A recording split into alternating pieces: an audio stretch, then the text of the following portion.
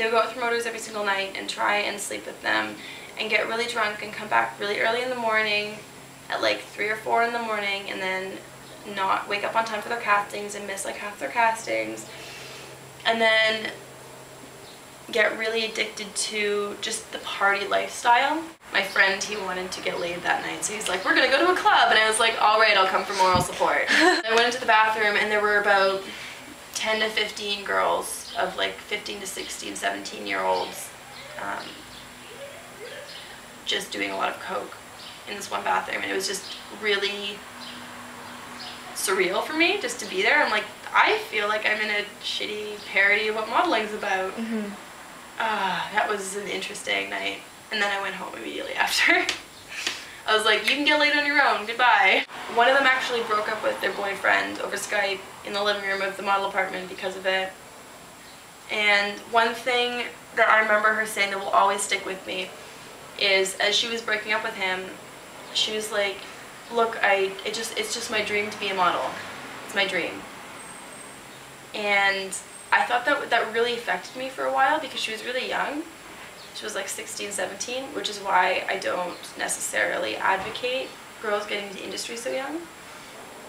And I was like, that's really sad, for lack of a better word.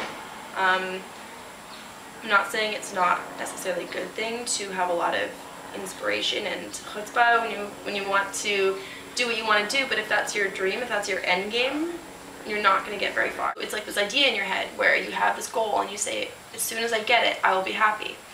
And then the problem is if you're not happy leading up to it, as soon as that happens, you're not automatically going to be happy. So I feel like she was using modeling as her golden goal, where she was just like, as soon as I hit it big time, I will be happy. It's like, if you're not happy right now, if you can't make yourself happy, modeling's not going to make you happy. So I just want to like hug them all and be like, here, let's just make a nest of happiness. You're all going to go back home, never think about modeling again. Not because you can't do it physically, but you can't do it emotionally. I don't feel like it's just... Is there a line you have to find of like, getting involved how can I help them? Yeah, I never do, unfortunately or fortunately. I'm no one's boss, and they probably wouldn't listen to me anyways, and they can make their own life decisions. And if I saw someone go, like for example, if it got ridiculous, I would step in. Yeah. But unfortunately, it's sadly common. And they're not doing something tangible where you can say, you should stop like picking this up. It's like, you should stop with this psychological mindset you have about this industry. So you can't really step in and be like, I can ask you to stop doing something. You know what I mean? And it's not affecting me, so I have no place. I have no responsibility to stop anything they're doing. Yeah. And it's something much more deep that they're not even aware that they're doing as well. So you can't really...